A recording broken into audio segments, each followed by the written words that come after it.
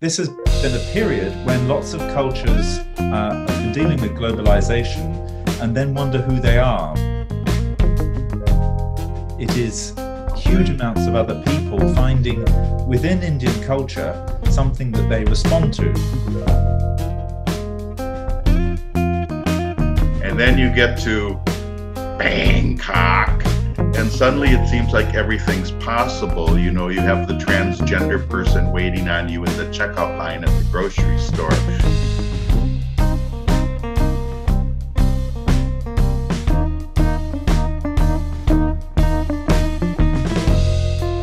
A lot of people in sexual minorities, both gay and also transsexual people, are attracted to Hinduism in Thailand.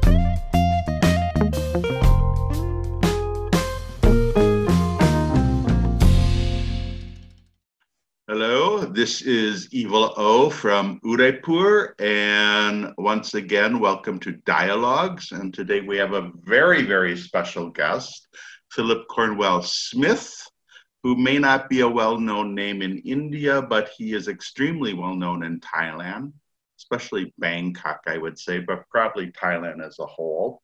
He had a very, very well-known book published a number of years back called Very Thai, and he's just come out with a new book called Very Bangkok. But I would like to introduce Philip Cornwel-Smith. How are you today? I'm fine. Thank you very much for inviting me on your show. But you're not in Thailand and Bangkok currently, are you?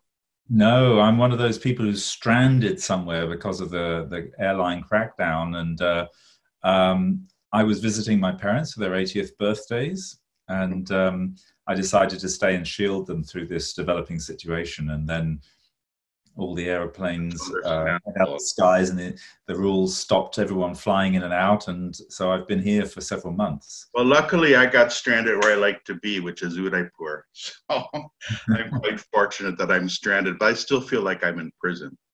Well, anyway, I'm in the house where I grew up. And so that's a bit strange in a way to be here with one's parents in the house where you grew up in a Western context. This is the suburbia I ran away from. But actually, these houses are all socially distanced from one another, like you find in suburbia. And it's a very good place to be in this situation. These are the suburbs of London, yes? Not London. It's a dormitory town outside the Greenbelt. So it's on a motorway near lots of railway lines. It's a place where lots of people who work in London commute from. Okay. But it's a very suburban corporate headquarters kind of town, and it's very leafy. It's very green. Okay. Well, that's nice. But let's talk about your book. Let's talk about your book. We've talked enough about our personal suffering. So tell us about your first book. And, you know, remember, my audience is mostly Indian. And most Indians that I know, they fly to Bangkok. You know, I meet them on the plane many times pre-COVID.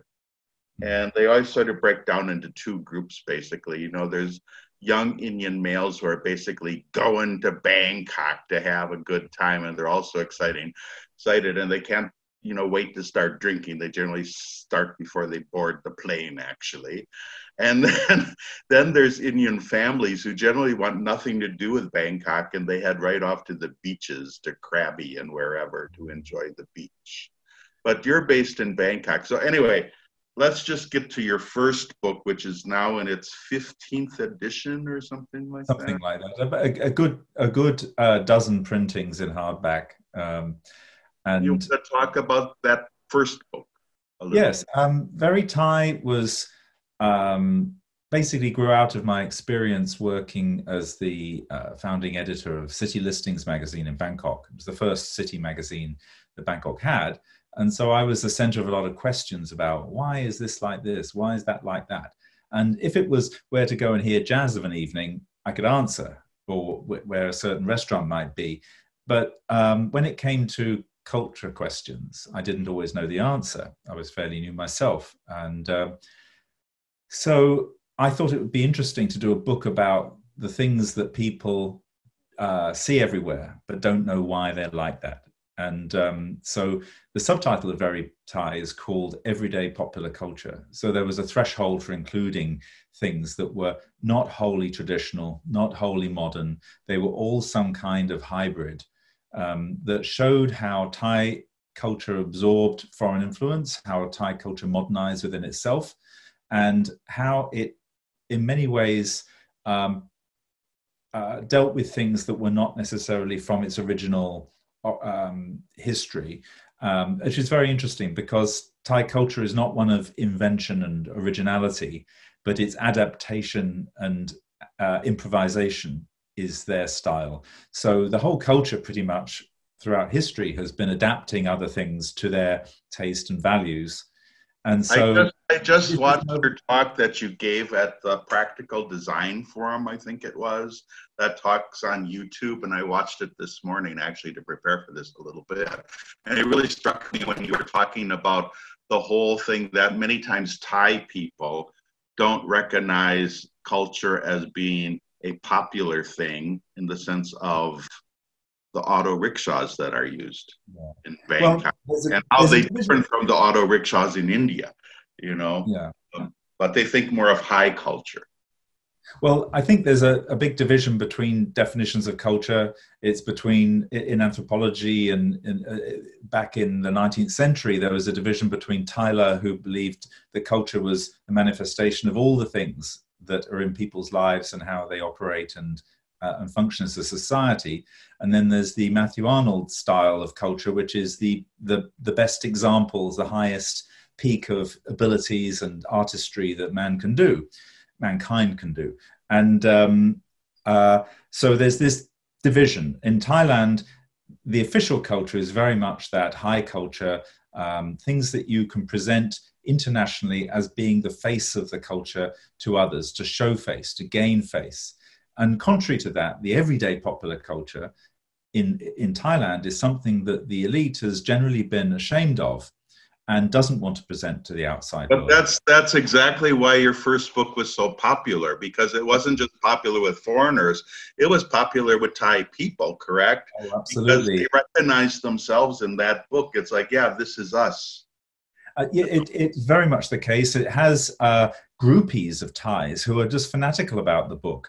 I mean, it's just time after time, I'll come across a Thai who will then say Very Thai is their favorite book.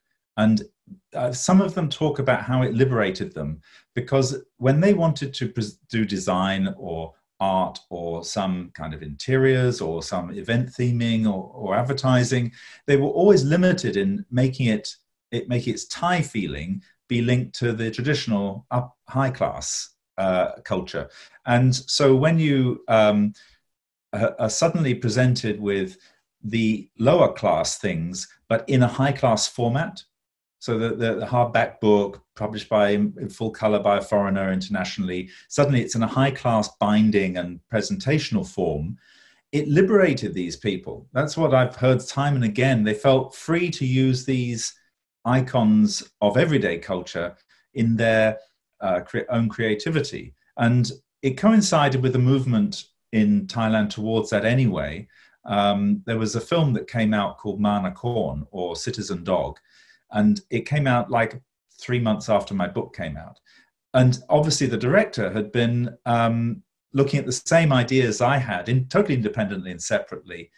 And so the book wrote a zeitgeist. And so it became the book of that whole movement. And so now it's quite iconic in itself. And very strangely, the book has been used as an art object by Thais in exhibitions. They have it's been used as an artifact itself. It's very peculiar.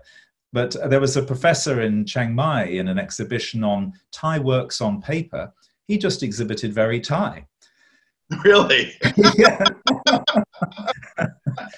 There was a venue in Bangkok that their installation was somebody reading through Very Thai, reading through Very Thai. Really? So that's how much it's been ingrained in popular culture now in Thailand.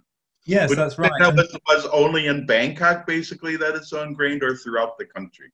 Oh, throughout the country, but obviously the biggest concentration of people who work in creative professions, particularly the highly educated part of the population is focused in Bangkok. Even if they studied somewhere else, they're more likely to get jobs in Bangkok.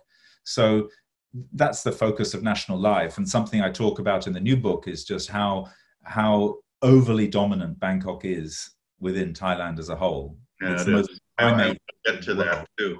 I noticed in your talk on YouTube, also in the practical design forum, I think it was, also you were mentioning a group of books about England, about the English. And they were all, except for one of them, all of them were written by foreigners, in the sense they were written by French or German or whatever, but they all became sort of classic books on the English people or English culture, if I am not mistaken. Well, I think the interesting aspect of that is that within Thailand, there is a huge discussion about what Thai-ness means and what it is, because it's an ideology forced on the people, basically. It's not something that they would necessarily describe themselves as. It's aspirational, it's didactic, it's telling people how they should be. So it's a very much of a top-down rules of propriety, basically. And I say when I'm giving talks in Thailand, I say that in England, we've got a question about what is English as opposed to what is British. And this was before Brexit happened, but Brexit has only reinforced this, that there is a difference between the regions of this country and the whole national identity. Right. And so these books about Englishness, which have been published over the last 15, 20 years, they're published, some by foreigners, but many of them are by English people who've lived abroad, or they're by people from Zimbabwe or Scots or in the case of the best one, Claire Fox's book, Watching the English, she grew up with her father, who was an anthropologist, studying the tribes of Papua New Guinea. And so when she came back to England, she noticed the tribal characteristics of the English, because she'd been raised with looking at the world that way. And so we talked about the way the English garden and treat their dogs and treat their people and go to the pub and like any good anthropologist would do. Yes. Okay. So I think that this has been a period when lots of cultures have been dealing with globalization and then wonder who they are, because they've modernized over previous decades and haven't necessarily kept a fully traditional view of themselves in that period. They've often, in the Thai case, during the boom period, the Asian tiger boom of the 1980s and 90s, they were shunning anything traditional and embracing anything modern or imported. And so since about, I think it's really since the 1997 economic crash that Thailand started, but which had many effects around the region in Indonesia and Korea and places especially. And that brought a stronger sense of questioning what is the national identity, what is the local identity of different communities in Asia. And I say communities rather than nations, because that also coincides with an upspring in, say, for example, pride in being from Isan, pride in being from the north of Thailand. It gets provincialized, is what you tried to pretend that everyone in Thailand was equal. They were all Thai, and you couldn't even, for a period, describe someone as being from northern Thailand or southern Thailand. No, a Thai was from Thailand. But there's a big difference between northern Thailand and southern. There is. So this is an example of how the imposed Thai-ness differs from how people would describe themselves or describe others within the culture. So there's this difference between the official version and the reality, and that underpins both very Thai and very Bangkok, because there's a huge amount to discuss. Well, I'm amazed. I just have to cut in a little bit, but I mean, I'm amazed that a foreigner such as yourself could move to Thailand 25 years ago and write a book that has just become so incorporated into popular Thai culture now. You know, it's not a Lonely Planet guide by any means. You know, it's something that local Thais love. It's been translated into Thai, correct? It hasn't actually. It hasn't, really. Well, it's quite interesting. When you go back to when the book came out in the mid-2000s, I remember my publisher saying, you do know people are going to attack you. Yes, of What he course. had in mind were the self-appointed and also the appointed guardians of the culture, a certain echelon of people within the culture who tend to find themselves appointed to committees of this and ranks of that, and they are telling, they're the people who are telling people what Thai-ness should be. And so, in a sense, somebody else saying these things is breaking a bit of a taboo, because it's not just a question about talking about the subject matter, it's also about who gets to talk about these things. Yes, of So, course. I mean, we've got the same thing here. I mean, so basically, you have somebody like Modi or certain guardians of the culture, decreeing this is Indianness, this is Hinduism, the way it is perceived through them. And then you have little localized people saying, no, it's not. We've always done it like this. And then yeah. somebody like a Sheldon Pollock or Wendy Doniker comes in and releases a book, and all hell breaks loose, because it's like, well, what the hell does this person from Chicago know? If you understand. But you've avoided that somehow. But yours is more light. It's not a scholarly book. It's a pop book, I would say. Well, you say it's not a scholarly book, but it's used in universities an awful lot. Is it really? Okay. Oh, yes.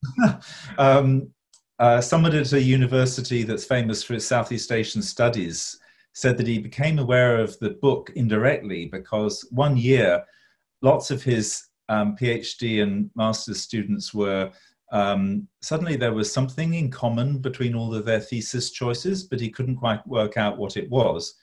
And it turned out that Very Thai had been got hold of by somebody in the faculty, and the book had spread through the undergraduates, and they were all taking topics out of it to explore further in their degree.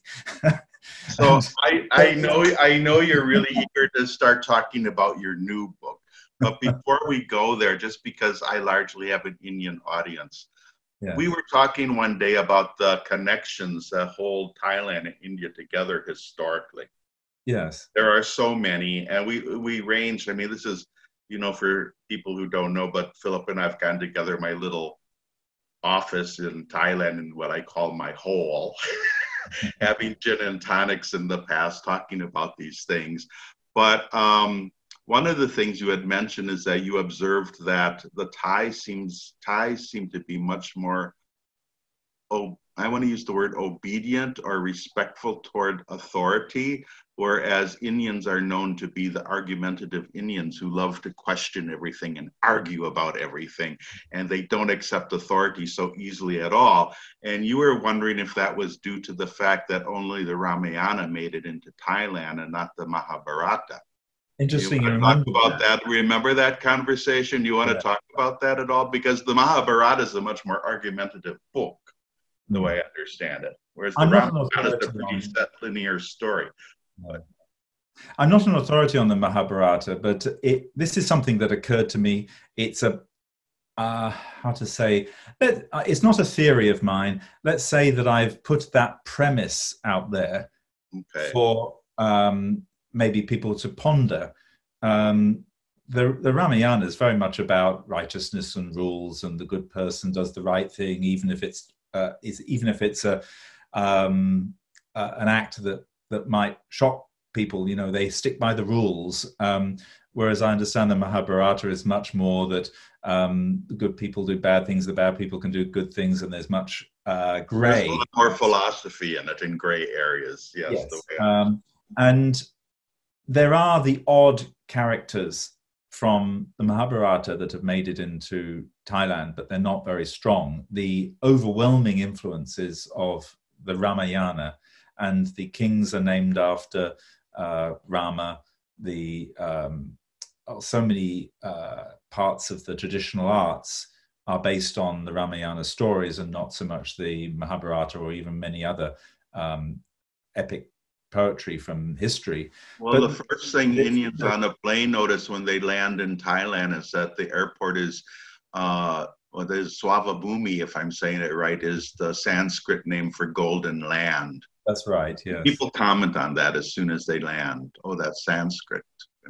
That's right. And how deep are these historical ties between Thailand and India? Well, Thailand is actually part of what we'd call Indochina.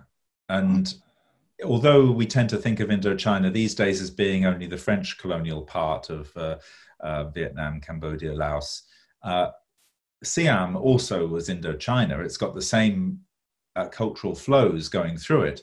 And also it's an area of intersection with the Malay world. And historically, all those flows were by sea and up rivers.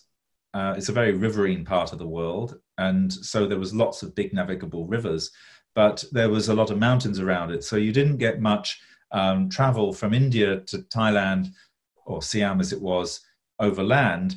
But there was a lot of trade from southern India, particularly to the peninsula.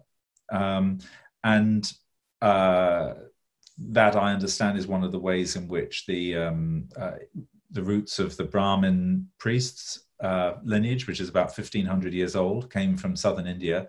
And those families in Bangkok that are still Brahmin priests are descended from that, plus a few more came in other periods. Yeah, I was talking to my friend Pankaj Kerr the other day on this channel, and his grandfather used to be the Maharaja of Tripura, I guess it is. And he mentioned that some princess in Assam or something was married off to the Thai king at some point in history.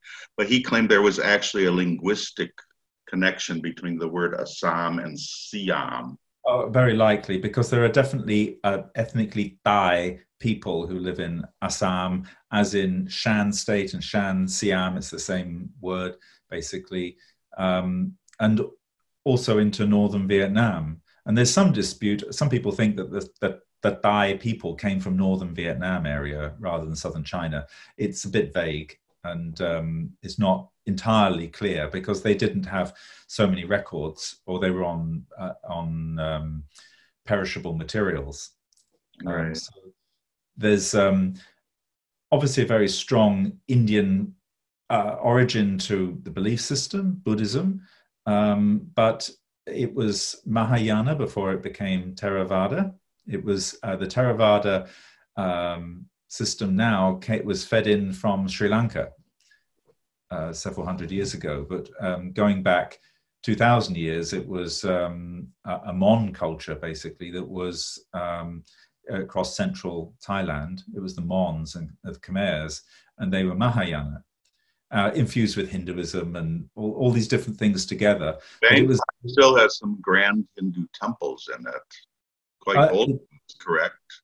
It's got Indian style features in lots of Thai temples, and it does have some Indian temples.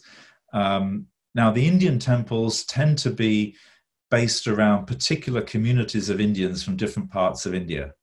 And this is one of the things I explored in Bangkok, where I looked at where different groups settled in Bangkok and their histories. And for example, in Ceylon, what people call the Indian temple is actually a South Indian temple from Tamils. It looks like a South Indian temple. Yes, it is very much that style. But the South Indians were working for British companies because that temple is in a sector of the city that was reserved for the Europeans.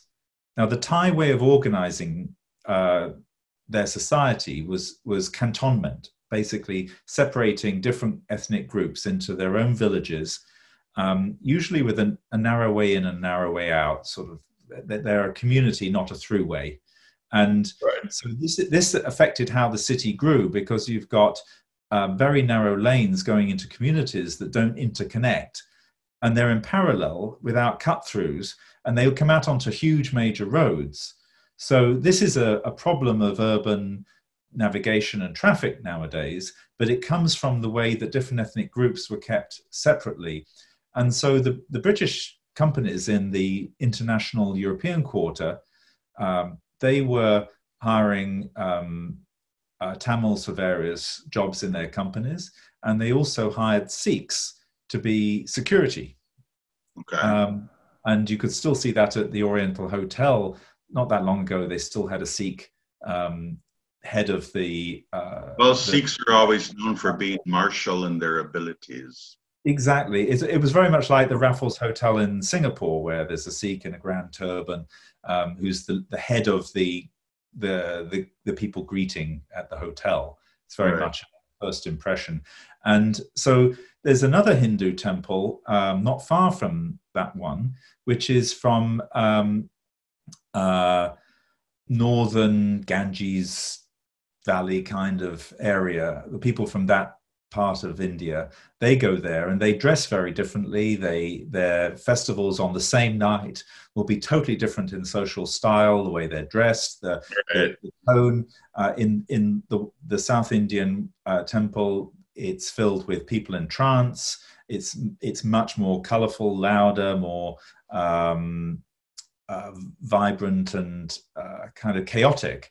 But Well, that's the same way. That's the way it is in India. The North Indian celebrations are much more vibrant and chaotic, as you put it. Well, I always when people come to India, they want to celebrate Holi, and they say, "Well, I'm going to go to Goa for Holi." It's like, well, there is no Goa in Holi, and I mean, there is a Holi in Goa by and large. You have to come to Rajasthan or someplace to enjoy it. Well, it might reflect the businesses that those people have gone into. The people in the northern Indian temple, a lot of them are more business people, Indian business people, with it's much more like business wear. They're very presentable dinner party clothing, or sort of type of clothing that people might wear to a grand occasion. The other thing about the Hindu temple in Ceylon, the southern Indian one, is that it draws hundreds of thousands of Thai devotees, including a lot of Sino-Thais. And so it's not just Indians there. It is huge amounts of other people finding within Indian culture something that they respond to. And one of the features of that, you see all around the block that the temple's on. The block goes for a couple of kilometers. There's scores of separate shrines that people have set up. And the public come to bring their images of Hindu gods to recharge their spiritual power in those festivals. Right. So, and then they take them back to their home altars. And a lot of people have looked at why is Hinduism on the rise among Thais, and it is, and it's it is. Okay, that's interesting. Oh, it's quite a phenomenon, and it's particularly among younger Thais, particularly people in creative professions. Also, this might be discomforting. Are you saying people born into Buddhist families are going more towards Hinduism now? Really? Oh, yes. I didn't know. I've got a friend who he decided to change his name and his religion on his identity card. And he worked in a Hindu shop. And he eventually moved to Europe, but he still kept his newfound Hindu identity. Dropped the Buddhism. Exactly. Why is that? What is fueling that move? Well, I think it's because state Buddhism in Thailand is has become denatured. It's the same division again. The official Buddhism is very formal and strict and talked about in terms of righteousness and morality. And then the everyday Buddhism is a practical way of coping with life and managing social affairs and dealing with morality on a more practical basis. And it's incorporated with Hinduism, Brahmanism, animism, and all sorts of other things, because Thais incorporate gods like Guan Im, the Chinese god. She's often on Thai altars. And so there's a phrase that was explained to me when I looked at Thai fortune telling, because Thai fortune telling includes the European system of astrology, tarot cards, Indian astrology, Chinese astrology, Chinese face reading, indigenous kind of soothsaying ideas, and all kinds of multiple different things. And the principle behind it is that whatever gets the best fortune, if one system doesn't work, but you try again with another system. I was going to say, you can't go wrong when you've got all of that going for you. Thailand's a country where they like to have as many options kept open for as long as possible. So there could be more than one outcome in any situation. And by consulting different fortune tellers, they can see the range of the possibilities that might happen. And so this is how this Indian side of culture comes into contemporary Thai culture, because this dry, very formal, detached state Buddhism that's run a bit like a bureaucracy doesn't speak to the heart of ordinary people. Yes. Which is why a lot of Buddhists now don't go to Buddhist temples to do their meditation. They go to meditation retreats, and they're doing almost like a secular Buddhism. Maybe that's not quite the right word, but they're going to non-religious establishments to do spiritual things. And it's partly in a similar way to Westerners do this sort of thing. But this is Thai Buddhists not going to temples as much as going to retreats to do their meditation. That is shocking to me. I did not know that at all. I didn't know that at all. Yes, it's very interesting. It's quite shocking to me. And there's another aspect which may also discomfort some people. A lot of people in sexual minorities, both gay and also transsexual people, are attracted to Hinduism in Thailand because there are a variety of gods and they all have quite strong personalities. Yes. They have characteristics, and some of them transform. Yes. These gods have multiple different avatars. So this idea of a transforming god that's got attributes that you can identify with is something that individual minority groups in Thailand, which also include creative people who are just feel like misfits in a very formal culture, they find in Hinduism a scope for something that means something to them, sort of, if you like, moral role models that are different from the mainstream in their own country, but which they can navigate life with. Interesting. Yeah, I always say that polytheism is rather nice compared to monotheism, because if you don't like one god, you can pick another. You know, if one doesn't work, you go to the next, putting it bluntly. But you brought up something which I'm sure many Indians are going to be curious about, because India is very, very sexually conservative for the most part. Now, you know, obviously you've got like the Bollywood film sexuality that goes on, but that's atypical. And, you know, your average Indian will say, well, that's a fantasy. They enjoy it because it's a fantasy, but you couldn't possibly live like that in real life, you know. And then you get to Bangkok, and suddenly it seems like everything's possible. You know, you have the transgender person waiting on you in the checkout line at the grocery store. You've got the gay district. You have, you know, the red light district. All of this stuff. You've got dance clubs, you know, with boys and girls dancing together, which, like, you know, doesn't happen in India by and large. Like, you want to comment on why you think that is? Why was there such sexual libertarianism, I guess I want to use the word, in Thailand as opposed to India? Well, I think the foundation of it is there's a feeling among Thais that, well, about freedom.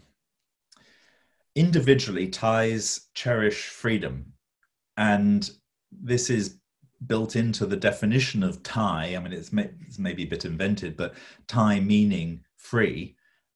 This was coined, in a sense, in the way that Thais were never colonized by Europeans. So there's this element of it being a bit propagandistic. Oh, our name means free. But Thais do take it to heart, and they are very individualistic by Asian standards. And I think this is something that comes across in the Thai soap operas. They've proven very popular internationally because they're quite emotional, and they're quite individualistic. And I think that there's a sense in which you also are always aware that you don't want somebody who's more powerful than you to cause you harm. So there is a sense of placating dangerous people, just as there is placating dangerous bad spirits with offerings. And this runs through the whole culture. So one reason Thais are on first encounter and many other encounters so friendly and pleasant and open is because they don't know who they're dealing with yet, and they don't want to have some hostage to fortune in something they said when they first meet somebody. They're very polite and have very strong manners in their interactions, and they also don't want to.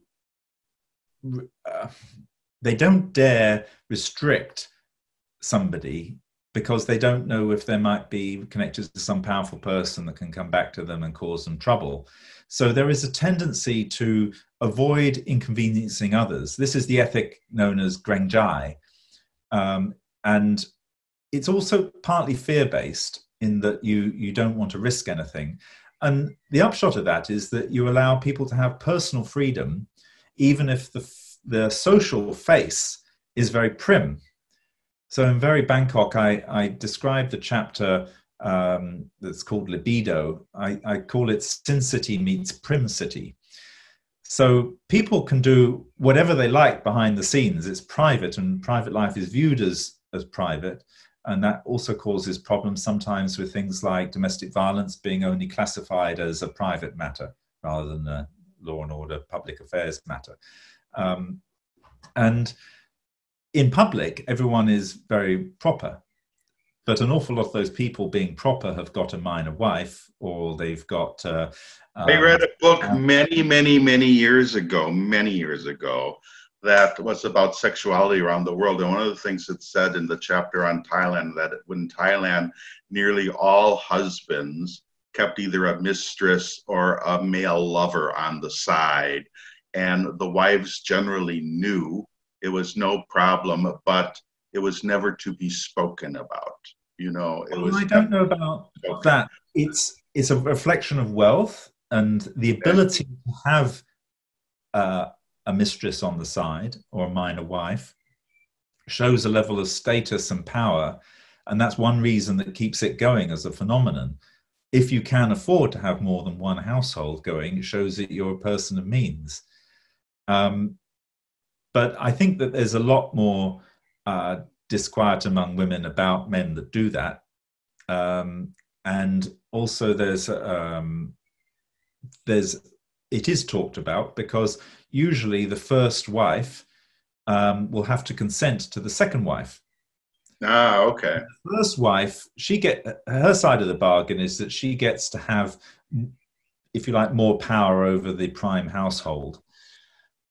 And the minor wife is for fun only, but she shouldn't get above her station. So in soap operas, there's lots about the minor wife getting to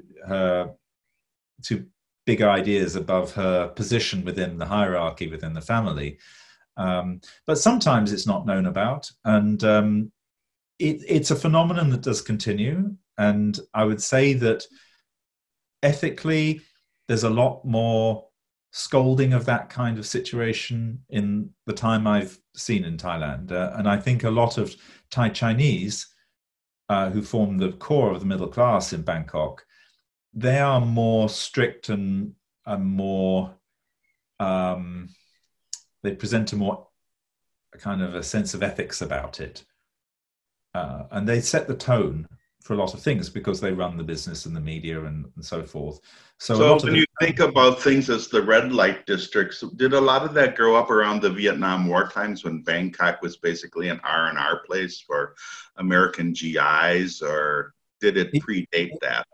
It did, but one of the false histories that's come out is the way that it's very convenient to blame all of this amorality on Westerners coming into Siam and doing these terrible amoral things.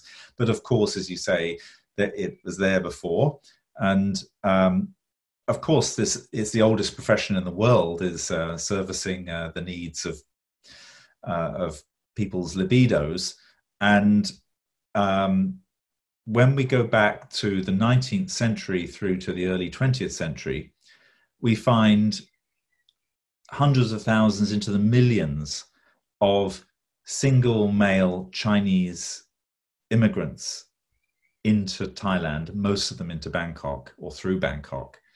And because Imperial China would refuse to allow Chinese women to go off to find work in that period, it was only males that came out. And there weren't obviously the same number of available women around. Right. And so there was entrepreneurs among them found ways to service the needs of those single males who were either sojourning, or some were coolies, some were people doing trade at a higher level, but they were all obviously had needs and urges and lonely. And it's very interesting in the 1920s, which was probably the freest period in Thai media. There were cartoons in the newspapers showing a Thai dancer on a pedestal, and nobody in the audience looking at her. And then they were all looking at the exotic dancer on the next pedestal. And this was in a Chinatown cabaret. So even in the 1920s, you've got this same dichotomy that people talk about with the, oh, don't look at Patpong, look at the traditional Thai dancer in the temple kind of thing. Right. There's that same contrast was being drawn by people because I read a book, and I forget who the author was. I read a book about a gentleman traveler through Indochina in the 1920s. And he makes a big point that when he gets to Siam and he gets to Bangkok, and okay, so Siam was never colonized, right? But he makes a big point that he is surprised at how all of the women wear Western dress. They didn't wear native costume. They all wore Western dress. And this was back in the 1920s. But they weren't colonized. So why is that? Why did Thais sort of gravitate towards wanting to appear like Europeans in many ways? Well, this is, it's something that Thais are quite proud about, because at the height of the imperial rush for colonies, Siam was vulnerable and was intimidated and forced into unequal treaties with extraterritoriality for foreigners within Thailand who were not under the legal system of Thailand, but under the legal system of foreign countries. And so there was a lot of concern that Siam would be the next colony. And one of the genius ways in which Thais managed to avoid that was to take on aspects of the civilization that they could see in the foreign countries. And the king of that period, his name was Chulalongkorn or Rama V, he went traveling abroad. First of all, he went to British colonies like Singapore. He also went to Java, the Dutch colony of Java. And he saw how Western colonies were run. And then he went to Europe, mostly the rising countries like Russia and Germany and so forth, Italy, to see how they were dealing with their own national stories, because they were newly united in many ways. And then later he went to Britain and France and saw the biggest powers of the day. But he waited until he had already had a chance to modernize Siam before going to Britain and France to show how much of an equal he was. Okay. And the cleverness of this was that a lot of the discourse by the Christians was about uncivilized people that colonialism was bringing civilization to. And Siam, and also this is true of Japan, those two countries both modernized themselves without prompting. And they both, by the 1920s, those two countries are the most advanced in Asia in terms of things like trains and trams. So they basically played the game that we already are civilized. We don't need you because we appear to be Europeans. And so part of that involved dressing in a Western way. And this has been a recurrent theme in Thai history. In that period of the 19th century through to the 20s and so on, it was influence from the elite first, so royal family members, aristocratic members, and also there was a whole echelon of the best and brightest from all over the country were sent off on scholarships to study in the West by the king.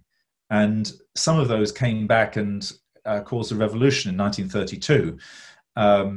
But those people, all of those people were wearing Western clothes and adopting Western styles. And even when you look at traditional Thai costumes, the national costume styles, they've got these Western elements in them, like shoes and socks, which is not something that Thais naturally wear.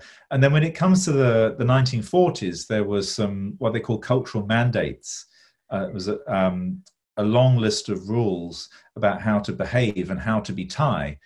And being Thai meant not wearing traditional clothing like sarongs and the breast wraps and things like this. Being Thai meant wearing shoes and socks and a hat and a jacket and a safari suit or whatever it was, a prim skirt as opposed to a sarong. So the same thing with Thais eating with spoons and forks rather than with chopsticks. I heard this story. Well, that's a very different story actually, but it's from the early days of that period when King Rama IV, the story goes that he invited an American missionary, Dr. Dan Beach Bradley, to the palace for breakfast. And he went to the palace, and there was this beautiful table all laid out with Western cutlery and crockery and all of this. And they started breakfast, and then the Reverend realized that he was the only one eating.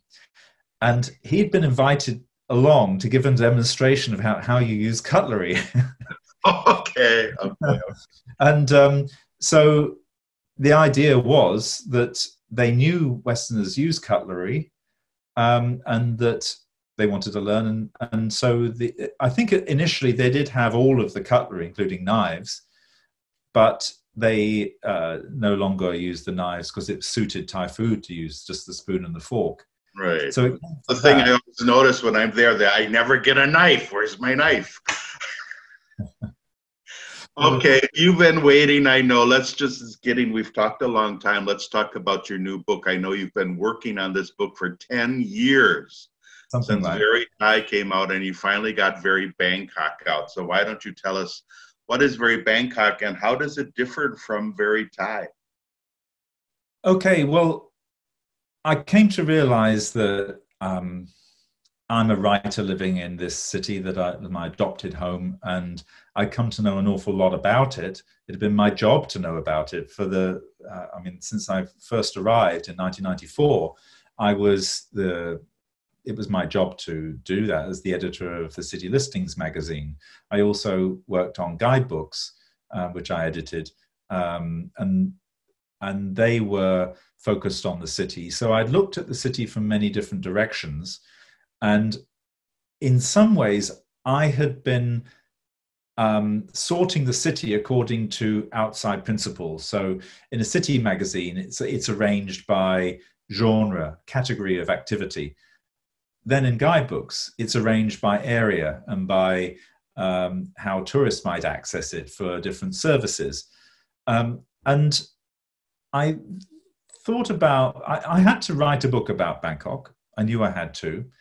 And it occurred to me that I should be looking at Bangkok from how it's something that's inside the city in its ways of being, that isn't so trying to slice and dice it according to these very standard formats.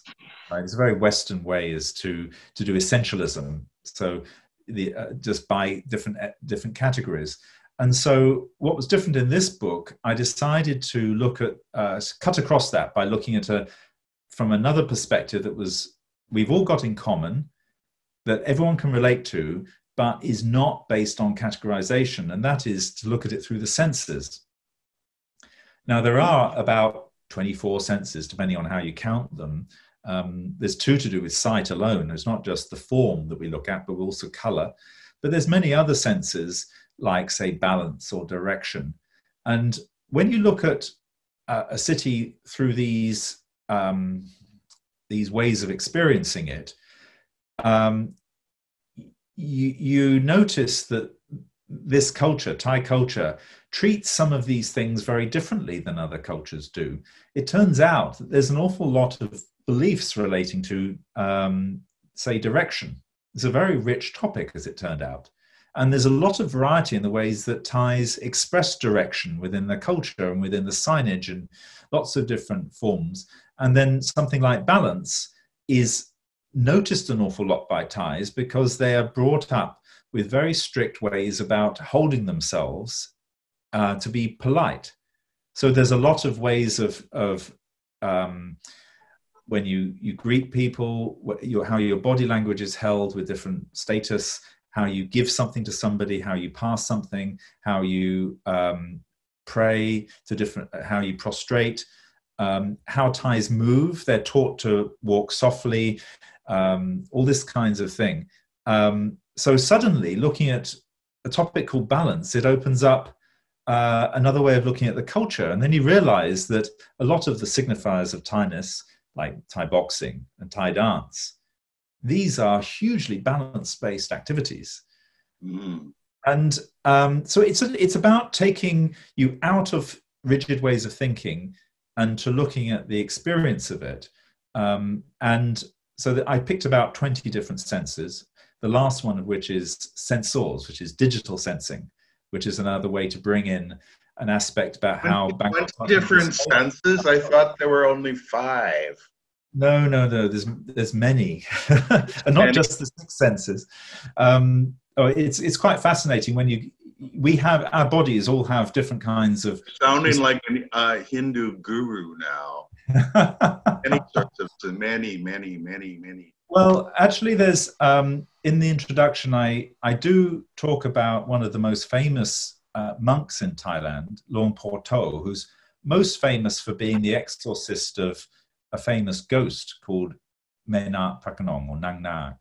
She was a woman who died in childbirth, and she became this famous ghost. And there's a temple in eastern Bangkok where she's worshipped still.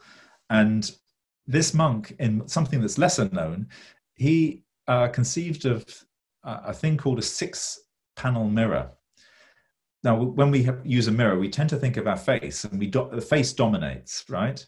Right. And particularly in the face culture. But he conceived of a mirror that's got panels at the side and at the back and above and below. So you should look at everything from the point of view of many different sides that you don't normally consider, and also the low as well as the high and so forth. And then he matched each of these mirrors with one of the senses, mind being the top one. So he looked at the senses as being a way to understand things. It's not just in Buddhism a sense of quelling the senses, and wisdom comes from not following the senses.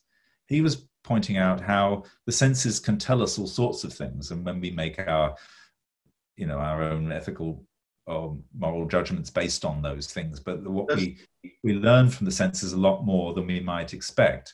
Okay, so you have this different way of approach. Do you still go into the pop cultural? Oh, yes. Of Bangkok? So this is, the book has got many different threads, one of which is looking at the popular culture. Another one is looking at urbanism, about how Bangkok works as a city. Lots of things to do with how it functions and its layout and its types of buildings and its the way that they don't like open space in Thailand. Everything's very cramped in together and all this types of thing. So the first section is experiential. It's the sensory section. Then the middle section is to do with the social heart of the culture. So I look into things to do with identity, to do with community, subcultures, creativity, youth culture, ethnic differences, all these kinds of things. And then the last section is to do with the presentation of the culture and reflections on it by ties within the culture, or different types of ties, not just the formal, but also many other levels. And then how it's seen from outside, how it's presented to tourists, also how it's thought about academically. There's been a huge increase in this thing called Thai studies all over the world. Thailand is now a subject of study, which discomforts a lot of people, particularly those that want to tell people how Thai-ness should be. They really dislike this this open thing. And also it's Thais talking widely about their own culture, which is also not welcome in some places. Then I look at also how the city's been represented in all these different art forms, whether it's fine art, film, literature, TV, documentaries, soap operas, you name it, all these different characteristics. And so you go from the immediate immersion into discovering something deeper and then reflecting on it as you go through the book. And the coverage is immense. I mean, it really does cover pretty much every aspect of life in the city. So that's one reason it took so long, is because I had to immerse in each of those areas. And some I knew better than others. Can you explain, this is probably way off topic, can you explain why Thai rickshaws are so different than Indian rickshaws? I mean, Indian rickshaws are just sort of totally functional and clunky, and they get you from one place to another. And most Indians would agree with me. But you go to Bangkok, and they're like little movable discos with flashing lights. They're much more open. You get a breeze, you get music, you get flashing lights at night. I mean, they're fun. Why? So you're talking about auto rickshaws, the tuk-tuks. Auto rickshaws, yes, the tuk-tuks. Well, I mean, it's one thing that's quite interesting is after the 1997 crash, suddenly you started to get the word Thailand in the Thai national colors embossed and written and painted on the back panel of the tuk-tuk, the word Thailand, whereas before the economic crash, it had the name of the Japanese manufacturer. Okay, yes. So there's this sense in which a lot of things that come from outside are represented by Thais as something that's Thai. Now, I often talk about tuk-tuks in international talks and also talks with Thais, because tuk-tuks are in 34 countries, at least 34 countries on 5 continents. Right.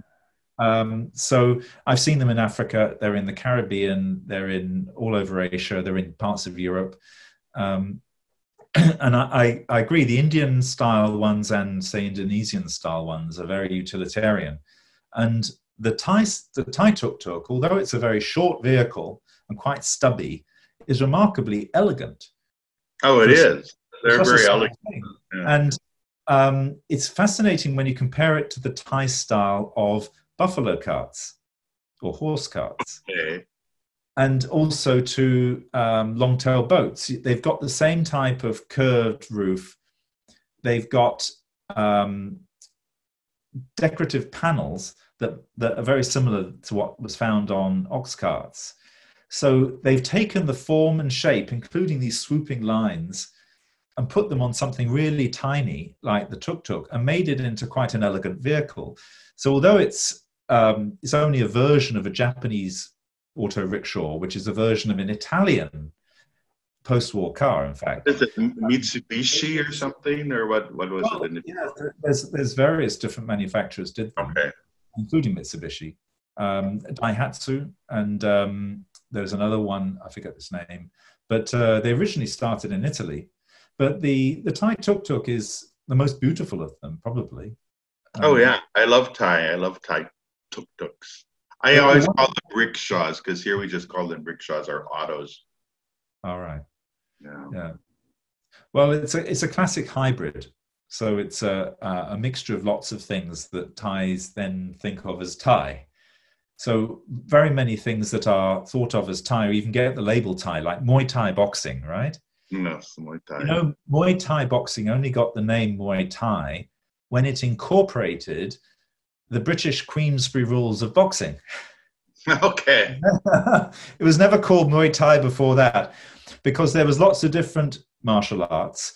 There was Muay Chaya, Muay Korat, Muay Khmer from Cambodia, many different variants they combine them together, and then they can put them with the Queensberry rules, which is having a ring of 4 sides with a blue corner and a red corner, and rounds of 3 minutes with a bell and all these kinds of things, and boxing gloves. So then it became Muay Thai. Right. Yeah, so it's quite interesting how that's developed. And generally anything that's got the word Thai on it as its name, like pad Thai noodles, invariably means it comes from another culture, and they're trying to. So it's a way of claiming it by adding the Thai to it. So Philip, I think we've probably talked long enough. Do you want to say anything more about your book? Well, this is the book. Yes, hold it. Show it. Okay. It is available internationally. You send me an image, and I will stick it right in the intro too, so people can see it. I will do. It is available internationally, and I did see that there's an Indian bookseller online that's selling it at the moment, and it's in the Americas, in Europe, and across Asia. It's. I also devised the book as something that's got some time. It's a bit insured against becoming dated. When I was looking at other ways of presenting the city, they're dated by events, and Thailand's a very fast-moving culture, and Bangkok changes fundamentally in many ways. I've seen it through about 5 or 6 different phases in the 25 years I've been there.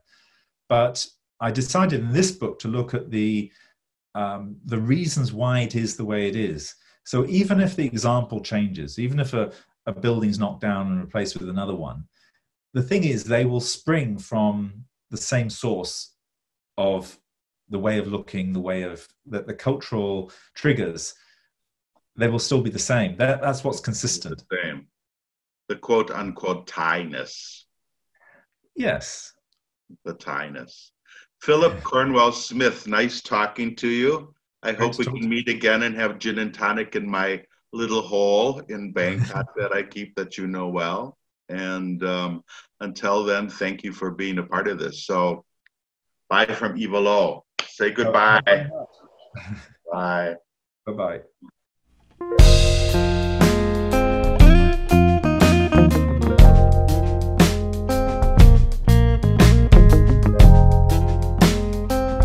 I had to cut this, otherwise it's just going to get too long. But it really was enjoyable talking to you. It was quite good.